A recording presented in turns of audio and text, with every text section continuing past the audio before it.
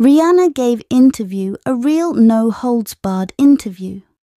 The singer spoke to the magazine's editor-in-chief, Mel Ottenberg, about when exactly she and Atoll App Rocky went from friends to romantic partners, her thoughts on having more children, and additionally, what plastic surgery she'd get. Ottenberg had asked her what her fantasy surgery would be, in like 10 years or whatever. Rihanna responded, No, not 10. I don't got that much time. Then she answered, I want my titties pinned back to my shoulders, right where they used to be. I don't want implants. I just want a lift, she added.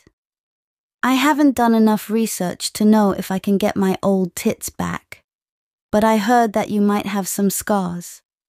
I'm okay with all that, but I don't want to ever have a tummy tuck because I don't want a new navel, and I don't want that scar, right? She continued.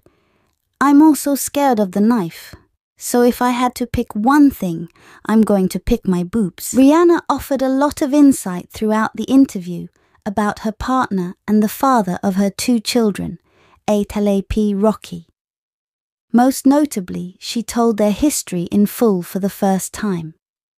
They didn't start dating in 2012, but she recalled his behavior at the VMAs that year. He grabbed my ass, she said. So that was the day that we thought we met. At rehearsal, so it was like manager to manager, client to client. So when he grabbed my ass that night,